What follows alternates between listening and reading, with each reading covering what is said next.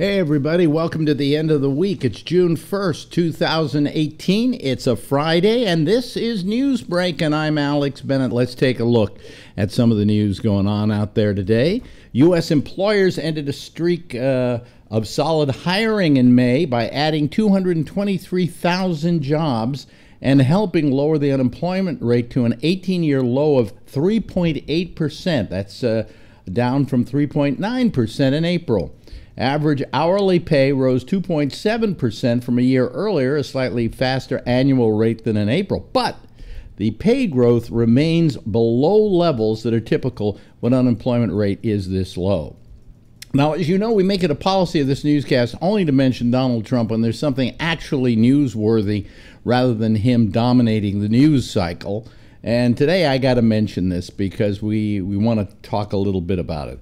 President Trump asked in a tweet today why Samantha Bee wasn't fired for using vulgar, sexist term to describe his daughter. In case you don't know, Samantha Bee has a show called Full Frontal on TBS. He tweeted that it was a total double standard. Why weren't they firing no-talent Samantha Bee for the horrible language used on her low-rating show? Now, she allegedly said, and please turn off your video if you don't like nasty words, she allegedly called Ivanka Trump a feckless cunt. Well, I've got news for you. She never called Ivanka Trump a feckless cunt. Try saying that 3 times fast. She, in fact, was bleeped. And for proof of that, here is the subtitle from her show. It says, "About your dad's immigration practices, you feckless bleep, he listens to you." In other words, she never said cunt. In fact, if people want to imagine a word she said, I suppose a lip reader might say, I think she said cunt, but cunt never went out over the air. That's why she isn't getting fired, because she used the term knowing full well it would be bleeped and that the audience would get a good laugh out of it. So shut up, Donald Trump, you feckless dickhead. Across Nicaragua, protesters are blocking highways and streets to send a message to government after more than 70 protesters were allegedly killed last month by the police. Pot is increasingly replacing cigarettes and alcohol as the first drug of choice among young Americans. Boys, Black Americans, Native Americans, Hispanics, and multiracial Americans were most likely to turn to marijuana before other recreational drugs, according to a new report. So, in a way, I think that's good news because marijuana, let's face it, doesn't hurt anybody.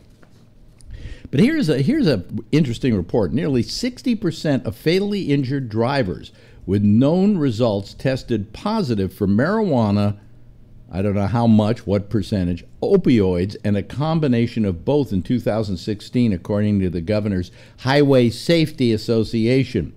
Too many people operate under the false belief that marijuana and opioids don't impair their ability to drive. Now, I will argue that marijuana doesn't impair it as much as an opioid.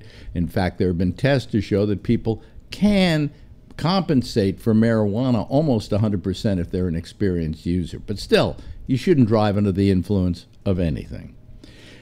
Get this now. Facebook is no longer the dominant player on social media among American teenagers, according to a new poll. YouTube, Snapchat, Instagram are being the top 3 most popular, according to a survey by the Pew Center for Research. So we do know, ladies and gentlemen, that Facebook is probably starting to lose a lot of viewers and people who go to it. And I'm predicting within a couple of years, people will think of Facebook kind of like they think now of MySpace.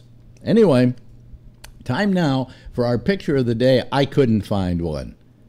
I tried. I just couldn't. So what do you resort to on the internet when you don't have a picture of the day? You go to a cute kitty.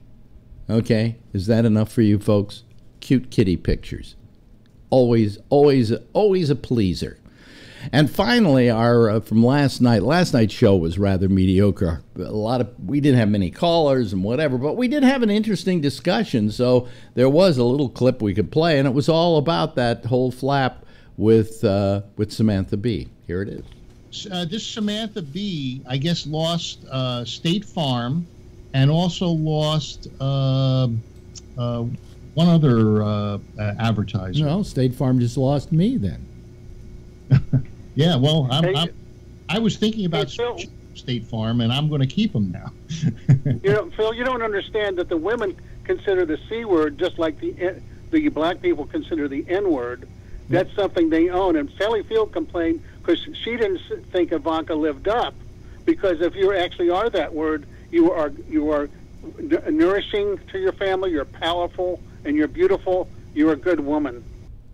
And that was a clip from last night's program. You can watch tonight's program just by going to youtube.com/Bolo Bennett live/live.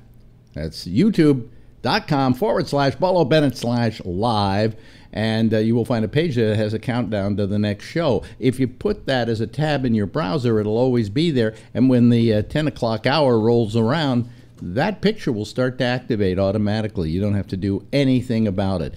You can also find us after the fact, sometimes on Facebook if I like the show. You can find us on YouTube. You can find us on iTunes. You can find us on live stream. We are 24/7 on TuneIn. Okay, so a lot of different places. Go over to the gabnet.net page and you'll be able to find all the places that we're on. Hey, I want you all to have a nice weekend, and we'll see you again on Monday.